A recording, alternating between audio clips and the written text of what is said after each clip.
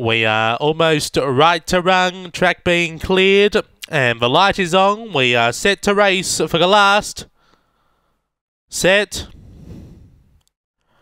Away. Kilcoy Bray ran up the track and collided with a few there, but Kilcoy Bray will take up the lead. On the inside, Techno Kelly. Then we go back to Spa. Out deeper, My Madonna along with Sweeping. Down low, Ben Charlie, but it's Kilcoy Bray holding on. Kilcoy Bray beats home My Madonna, who will just grab second, I reckon, in front of Techno Kelly. Sweeping along with Ben Charlie. Then we go back to Spartan Brave.